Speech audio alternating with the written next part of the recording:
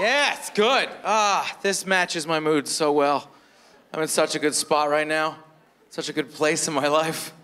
Reached that age where I don't need anything from my parents. And I have about 10 years before they need anything from me. That's a good window of time. Cherish that time. You don't have to be around those people. Just hang on to that moment. You can't get to know your parents in the middle of your life. That's why I moved out when I was 21, 26, and 28. Because you have to get out. You gotta get out and stay out. You really don't. You're too smart to get to know your parents at that point in your life.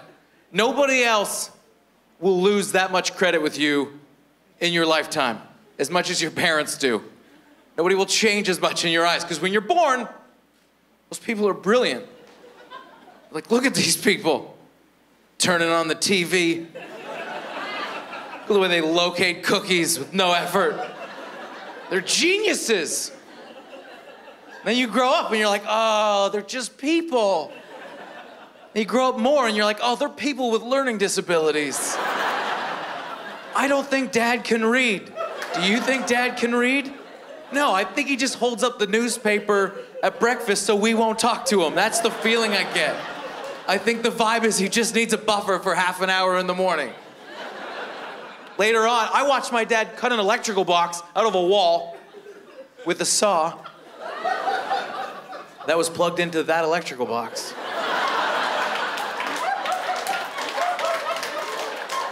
I was smarter by then. I was like, how does this end? How does this end for you? You're completing a circuit right now.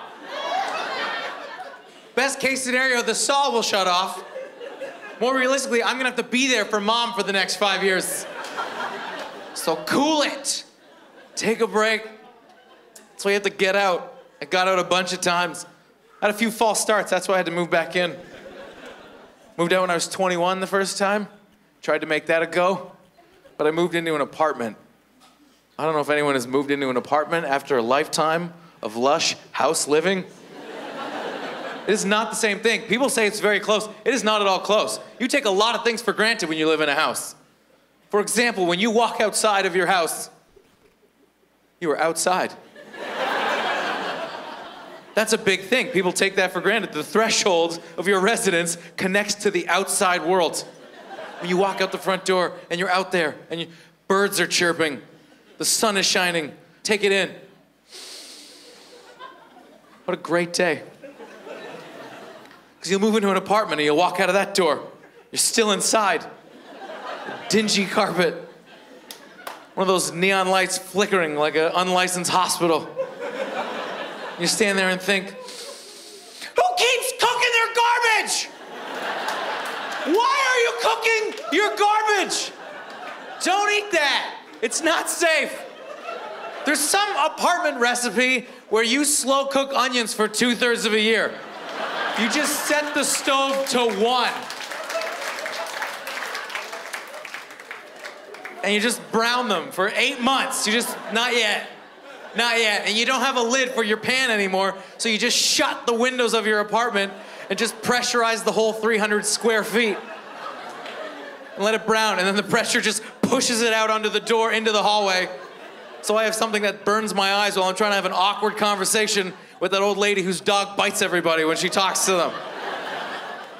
There's a whole different vibe when you're in an apartment. You're in danger all the time. All the time.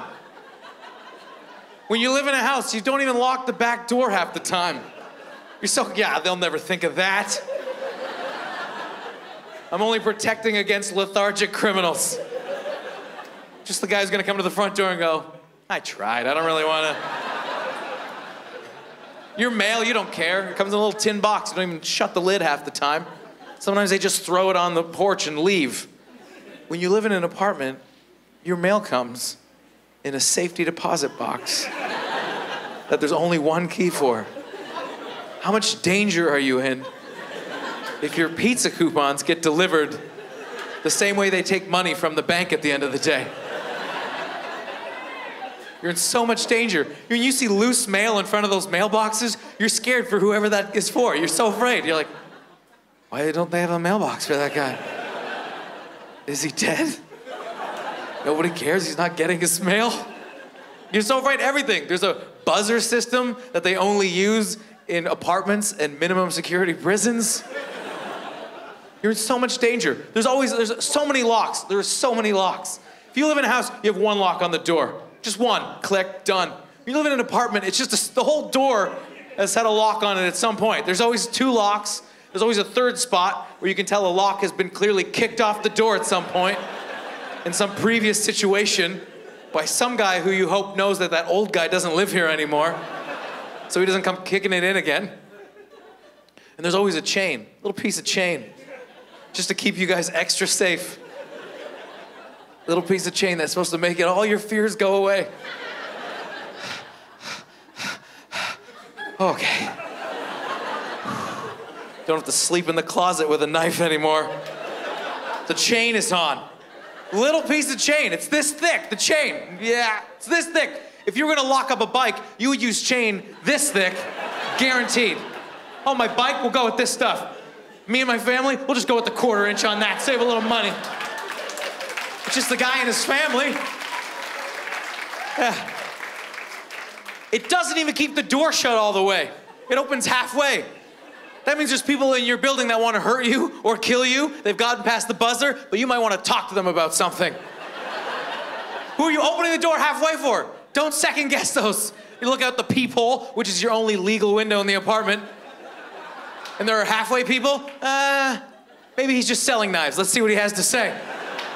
Leave it shut. Or move back in with your parents. I don't know, either or. I gotta go. My name is Graham Chittenden.